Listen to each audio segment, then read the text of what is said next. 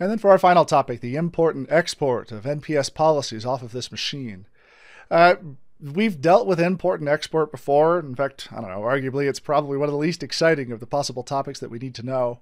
What you should be aware of, however, is that it is possible to export and import a configuration on or off an NPS server.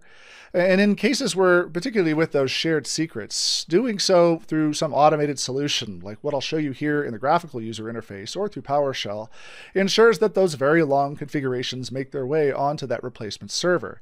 This can be useful when you need to take this existing configuration and move it onto a second and or a third and so on additional server to create this load balanced environment. The last thing you want is this server going down and users not being able to connect in to access your internal environment.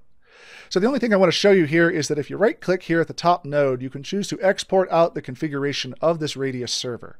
So this is effectively all the configurations that you would need to apply to that second or third server to create that load balanced configuration.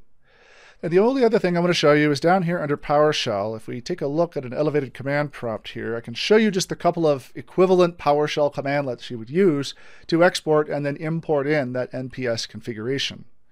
The first of these is export NPS configuration. And it is exactly what you might assume. This is the command that you would use to export out exactly what we just did there in the interface itself, with the other commandlet being import NPS configuration as well. So export and import in so you can take those policies and replicate them out to other NPS servers that would exist in a load balancing situation.